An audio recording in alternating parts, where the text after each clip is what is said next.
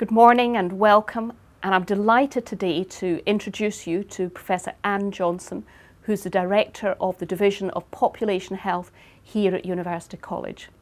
Anne, thank you very much for your time today. Anne, I'd like to start by taking you back to ask you to think and tell us about what made you decide on a career in medicine. Well, that's a long time ago, and I was doing sciences at school. I came from a medical family, and I have to admit it wasn't really a positive choice. I think I fell into medicine rather than chose it. And when I went to study medicine, I was actually much more interested in the way society contributed to people's health and ill health, I think, than I was in some of the details of physiology and anatomy. It turned out that's exactly the way my career has evolved. So that was interesting. So it seems that right from the start of your medical training as an undergraduate, you started to become attracted to that big picture in population health. I did my undergraduate training in Cambridge, which was a wonderful experience because I was able to interact with people across a range of disciplines, something which we've been doing at UCL, which I really enjoy. And I was in the third year able to do what would be the equivalent of an intercalated BSc now at UCL, then a BA, and I studied social and political sciences.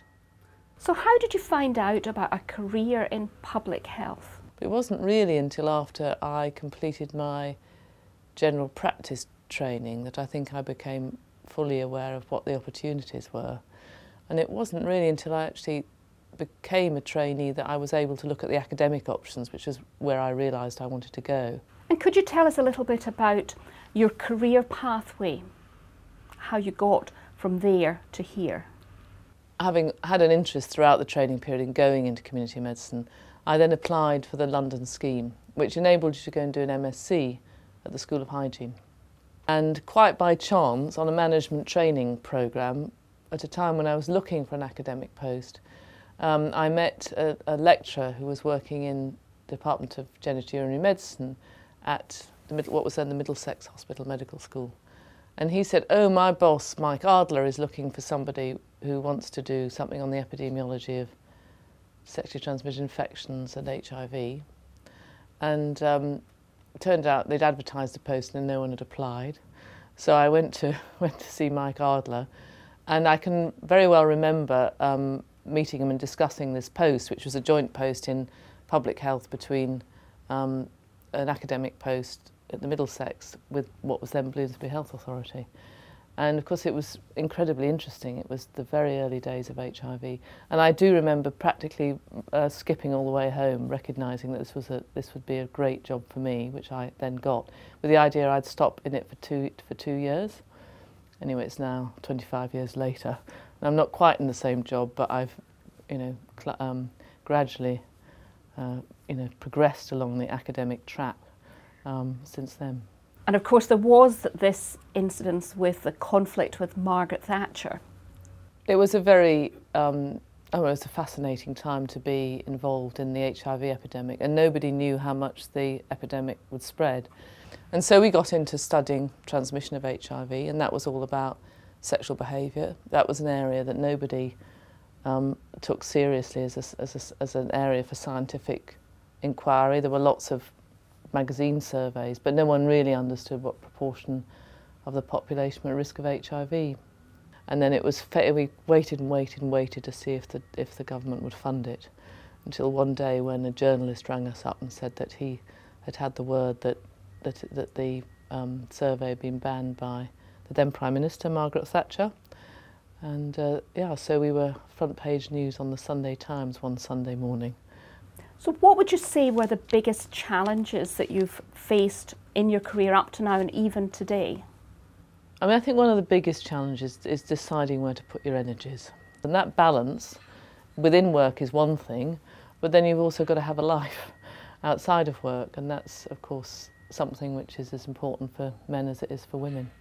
So I sense that you don't feel that the work-life balance issue is in effect a women's issue. I mean, I think this is the next stage in our thinking about this, that actually the whole way that we operate has to be as much for men as it is for women. I mean, women may feel pressurised because they feel the burden is on them or the pressure is on them to manage home and work.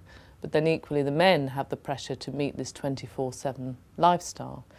And we've got to come to some balance. Otherwise, for every meeting that is called at UCL at 5 o'clock in the evening, essentially in some ways excludes those people who need to get home and cook the dinner.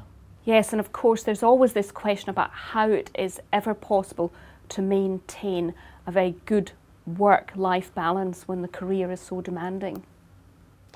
Well, I mean, I think the reality, of course, is this, you know, it's hugely exciting being involved in a lot of these things. I mean, to be involved in the work I've done for Medical Research Council, Wellcome Trust, it's really interesting to be involved in, you know, shaping where priorities are in research and evaluating research and trying to also develop other people's careers. I think that's a really wonderful thing to do. So it's a really interesting job. But of course, it's a huge part of one's life. But then a huge part of my life is also, like everybody's, is what goes on outside your life, which is your family or your interests outside of work. And trying to keep that in balance is, I think, quite demanding. I had my children quite late in life, and they're now teenagers. So I had the advantage of having done a lot of the basic training, having my MD, having a secure grants and so on. I mean, I can very well remember putting in my application for readership while feeding my 6-week-old baby, and trying to get all the paperwork in while on maternity leave. And then for my next baby, I was putting in the application to be a professor. And I remember reading proofs for our first book on maternity leave and so on. The most important thing for me, I think, at home is a supportive environment, because I think this is as much for men as it is for women, and so that's been very important. That I think my husband's been really supportive in sharing a lot of that work. And now, what sort of things are you doing now that really interest you and keep you inspired and moving forward? Plans for the future. Well, I suppose now, you know, there comes a point when you have to decide, do you go, I mean, you know, traditionally you stay in a head of department job for 5 years. I'm now past my sell-by date. I've done 7, and so you either go up another managerial rung, or I think you then say, no, I'm going to go back to my research and to things outside of UCL. So I think the main thing about my career, it's changed all the time. Of course, the other thing that happens outside of in medicine, once you have a leadership role, is that you will get drawn into advising government or government committees in various ways. So I've sat on a number of DH advisory groups at various times, and most recently I've joined the the subcommittee on climate change adaptation for DEFRA, which is a whole new role and a whole new world, which I think will be very interesting. But you know, it brings new learning and new responsibilities. Anne, that's been most interesting. Thank you very much for your time today. You're welcome. Thank you for asking me.